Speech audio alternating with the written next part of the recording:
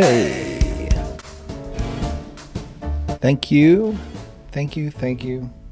All of the nice comments from my appearance on Martin Liedtke's channel, and then we were both guests on Globebusters, and that was cool. It's fun to be a guest. It is a grueling process as far as just the length of the show.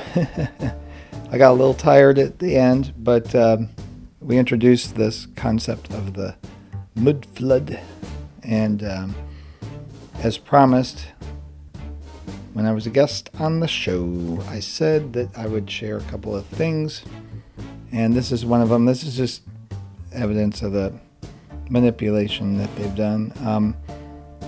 Here, these buildings are in the capital of the nation state called Tatarstan in the Russian Federation. They wanted independence. It wasn't granted to them. But these are the people. And then I found the architecture there to be just simply fantastic and just unbelievably beautiful, and much like what you see in the depictions of the Tatarians. And so indeed I think that they are what's left of them, but it's like a magical Disneyland, Disney World, it's a small world after all experience.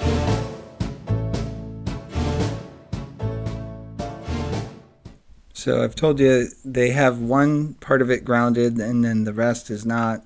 They use elevation. They use a lot of metal up there. The shapes matter for the gathering. I think that the spire and the upward points and various elements of the shapes, the windings of it, I think matter. But also, if you see it, it has all these, all the columns. And I don't think that many columns would be necessary to support that weight, and they seem very specific. Well, I think the columns, they remind me of something that it's kind of like a resonance, okay? So I think there is definitely a resonant frequency associated with it, and one of the commenters on the other video I did found that it comes up with specific numbers, which I'll put on the screen, of hertz, and one of them I think was C sharp, and so those tones are very specific, and they are found more than in just this video that you hear from the tones. And oftentimes these buildings have an organ or some kind of a musical or some kind of resonant instrument. So it may be that they use that to activate the process. This is nothing like my mother's style. Something wrong. And they may also use it to end the process. And I think they did it in such of an elegant fashion.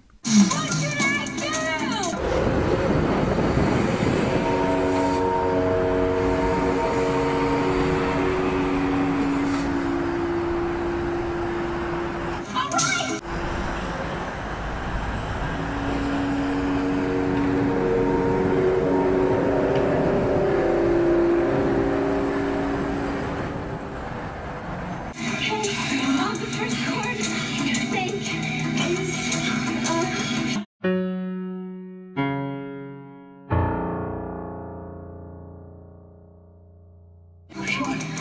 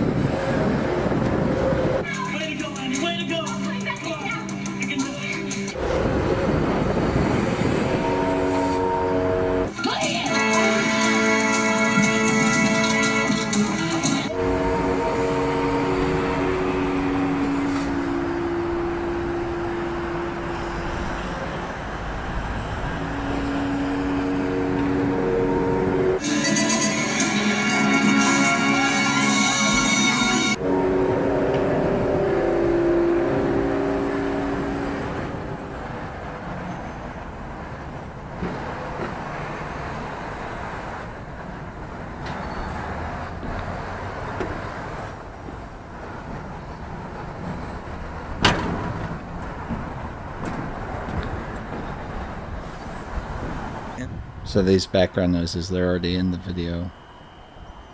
It was so refined that they incorporated music and dance in the production of electricity and light. It must have been fabulous. It must have been spectacular.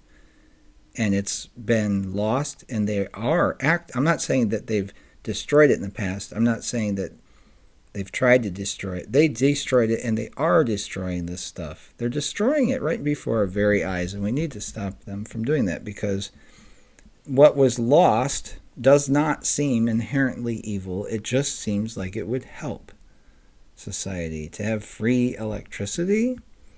And the culture, besides that, the lost art is an abomination. It's an abomination to destroy good art, holy art, uplifting art.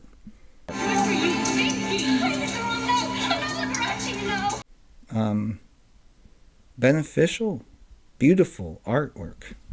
And that's the architecture of these buildings. It is beautiful. And then these porthole things, they're not clocks. I don't care how obsessive people are about time. It's not necessary to have that many clocks. It's just not. So it's Phnom Penh Royal Palace and Silver Pagoda. And I know I hesitate to put that out there.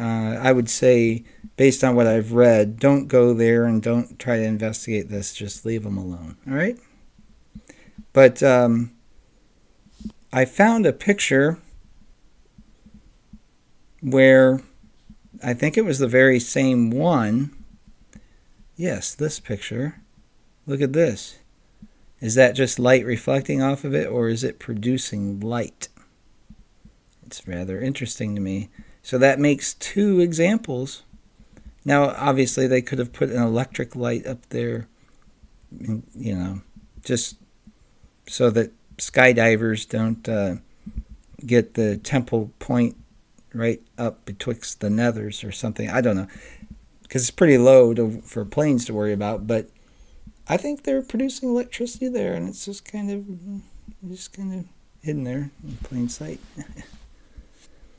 So, and then just researching the town, you know, it seems like they've had traditionally a good understanding of electricity. So, you know, if you're like me, like a lot of people, you think that everybody got electricity after the United States and Europe and everything. And well, I mean, we're taught ridiculous things, and I exaggerate, and it's funny, I think, but like, we're practically taught that, you know, Benjamin Franklin invented lightning and Thomas Edison invented electricity. You know, like, it's just that's the way. Those men are great men.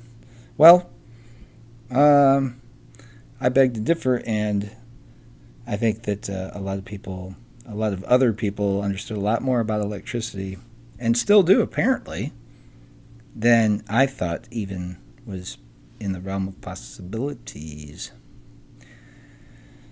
So, like I said, they had a classical Cambodian dance stage in the pavilion, which is sometimes lit at night to commemorate festivals or anniversaries. So maybe it's not a completely lost art, and I would love to see that. And I'm sure it's beautiful. And I hope the exposure that it's getting helps and doesn't hurt.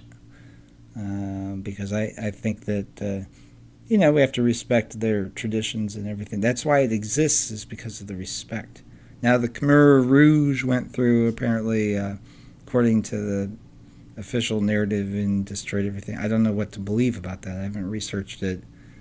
But if the Khmer Rouge were so terrible, why is this there? I mean, I'm not saying they weren't terrible. I'm just fascinated by the fact that this, you know, we're not terrible, right? We have a sense of history, and, you know, well, the United States doesn't have history, right? Europe's the old country. I'm finding out differently now. I think some of these structures in Boston were perhaps much, much older than previously thought. Now we're still in Cambodia here.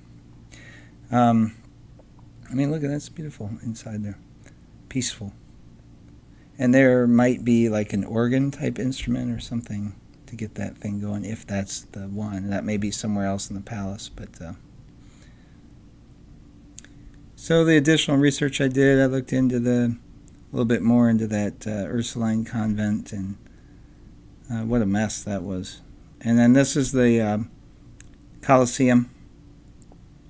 It doesn't look that special to me, but it does look like it's from the Giants, I guess, upon second look. It looked a little bit like a barn to me, like a little bit somewhat rudimentary. Why is this ceiling? It's curved there and it's flat there. Weird. This is supposed to be the inside of it, but it doesn't quite look like it. Those window sizes don't look right. Doesn't pass the smell test. Well, I guess that outer wall does. It's got a lot of iron too. There's the stereo view of it. There's a balloon. But this is the orrery, the one that the Pope guy, Richard Pope, or whatever his name was, that I don't remember his last name. I don't even remember his last name. It's Pope. I don't remember his other name, but the kind of quirky guy, and he had this, and it's a flat Earth thing. I mean, is it heliocentric? I don't know. The ball in the center, it may have been the Earth. I don't know what they were getting at there, but because that if you look at the center and that's the North Pole or something, you know, it may make more sense if it's kind of like a flat Earth model.